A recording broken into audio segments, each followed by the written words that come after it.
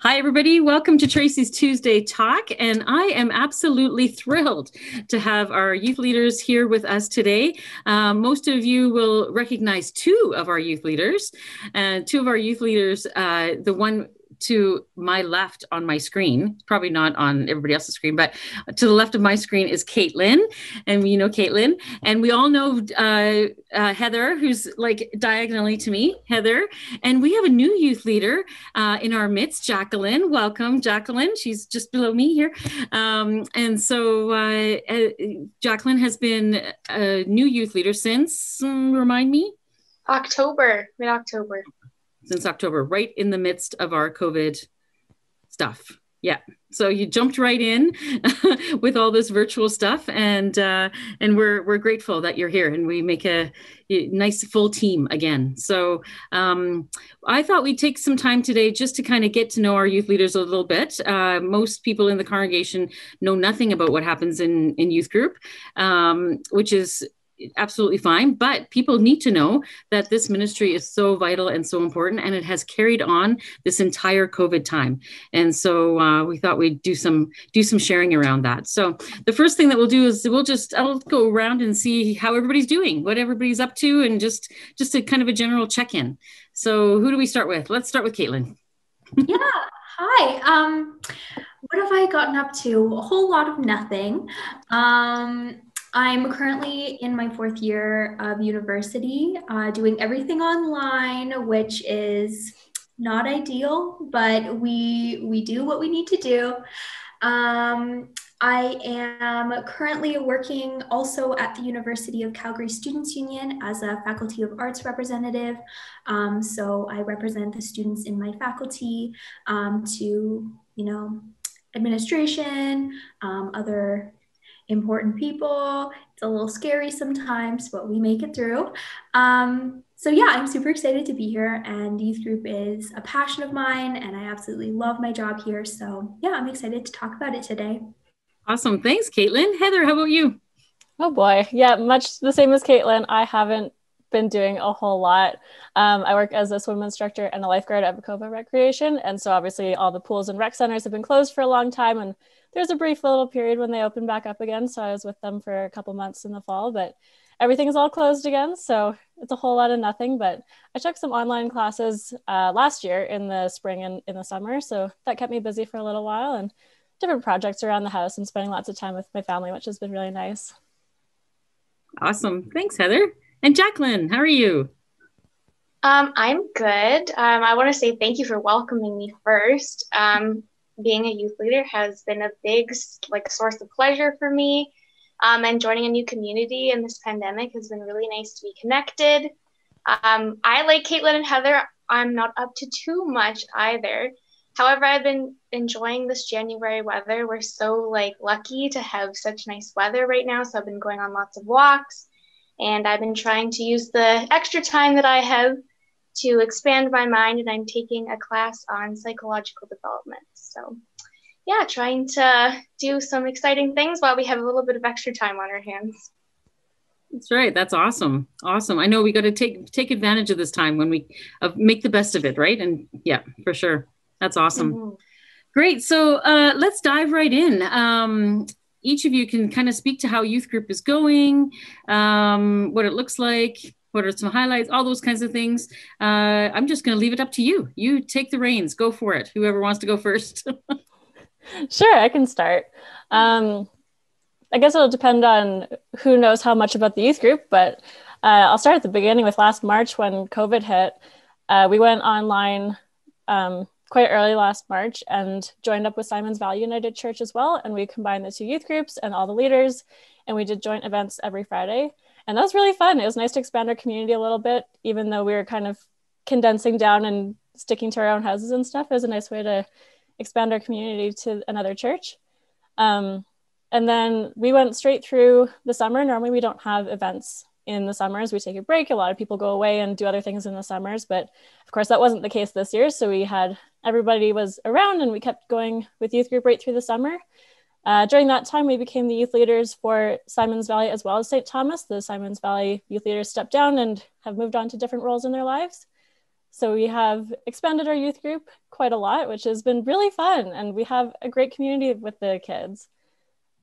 We've continued to meet mostly virtually. There's a little bit fall weather-based and we had some parking lot get-togethers. So those were really nice to connect with everybody in person and see people's faces again instead of, a little screen on my computer.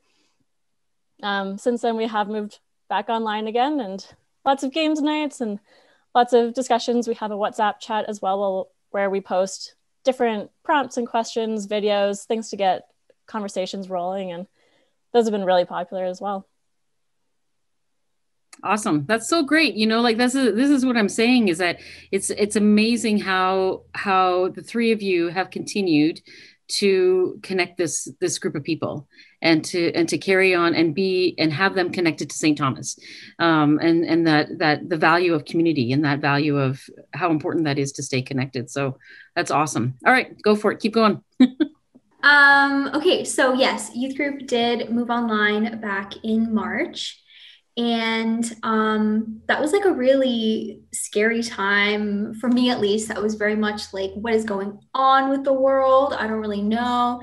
And so our first meeting online in March, I can't remember the exact date, but I think it was like to me, March 13th sticks in my head because that was the day that everything related to school and everything shut down. But I think it was the following Friday, we had our first online meeting, and that meeting like stuck out in my mind. And I still think about it to this day, because we just adapted. Like that was just what we did. We just were like, yep, this is what we're going to do. We're going to meet on Zoom.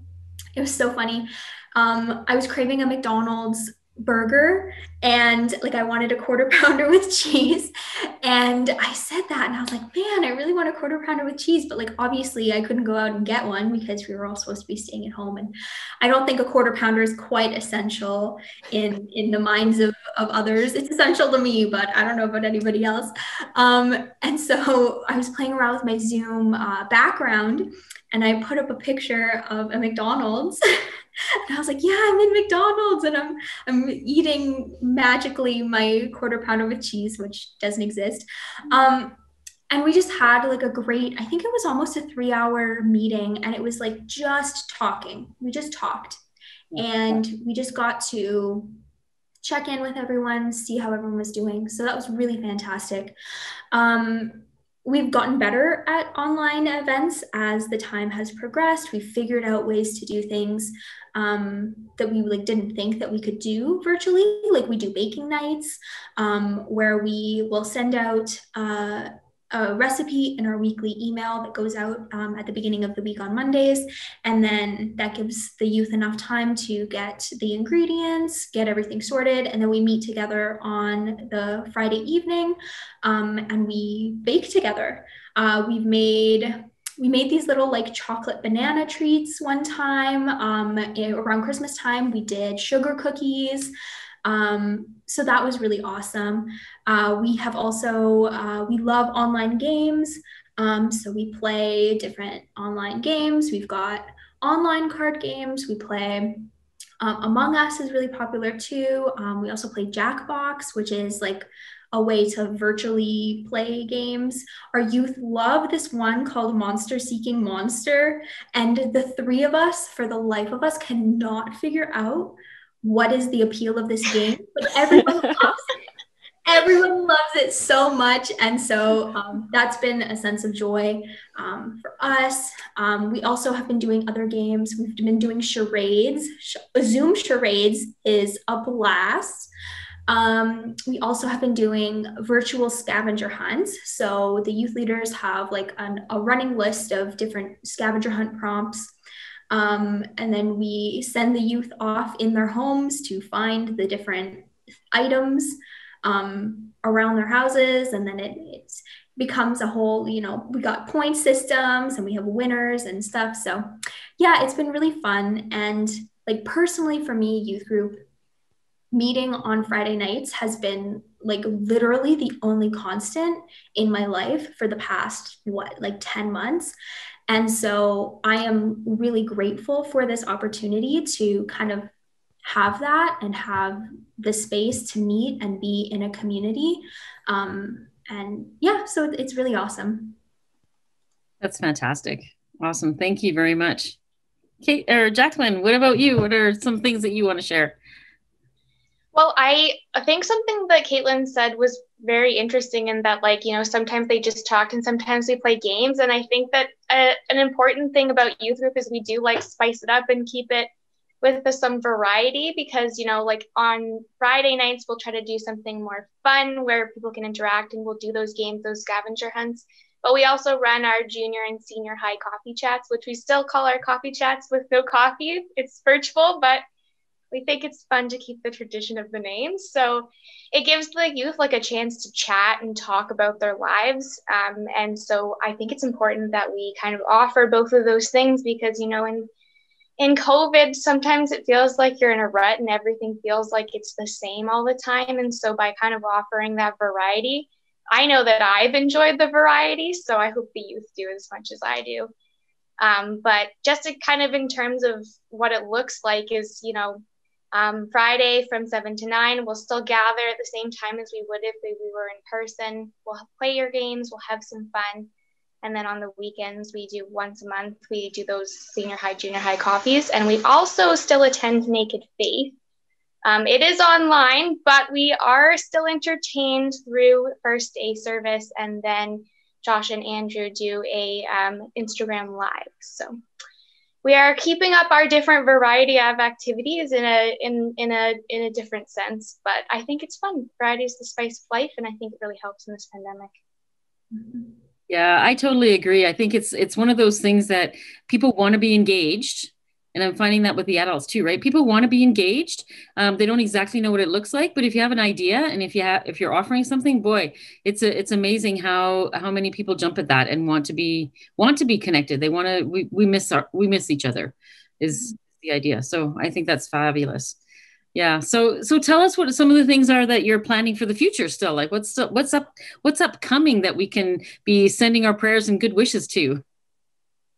We have another charades improv kind of night coming up. We've done charades before. The improv is a new twist to it that we haven't done before. So we're going to experiment a little bit and see what games we can make work virtually. And charades is always a good one. It's very entertaining. For sure. And then the following Friday, we are also going to be doing a trivia night. We have yet to decide like how that's going to happen. We've done it in the past using like Kahoot is a website that's really good for that. We did a Jeopardy night one night, which was super fun as well. But yeah, I think we're leaning towards like a fantasy movie theme, maybe like Harry Potter, maybe Avengers even, like Marvel, that kind of stuff. Nice. And I'm excited for our paint night we have coming up later in February.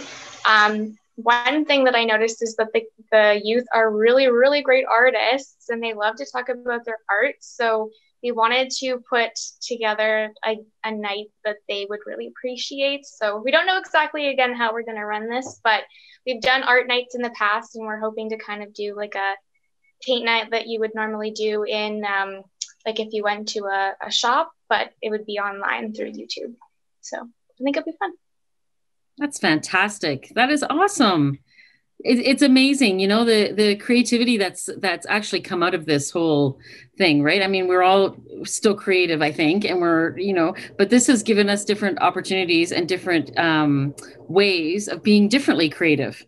Yeah, and so I think that's so awesome. Yeah, so awesome. And you're giving us some ideas for us adults to, we gotta join the club here and start doing some interesting things to stay connected. But I think a lot of people have done that over Christmas. They've done some more Zoom things with their families and grandchildren, and so we can do this, right? We're in it together, and this is exactly how we do it together. Yeah. So, well, thank you all. I just want to for a heartfelt, and be prepared to cry, Caitlin, a heartfelt thank you to all three of you for all your commitment and all your help and all your love of this ministry and of the kids, and working together in such a nice, coherent, like it's a good group. This is a good team, and so I just appreciate each and every one of you, and I know the church loves everything that you're doing for our young people, and all the things that you're doing for the rest of us, because I know that we've sent out cards that the youth have written for congregants, and notes and things, and you've been involved in helping with some of the wider church things. So you're huge blessings to me and to St. Thomas, and so we thank you so much for everything that you do for us. Thank you. I am crying.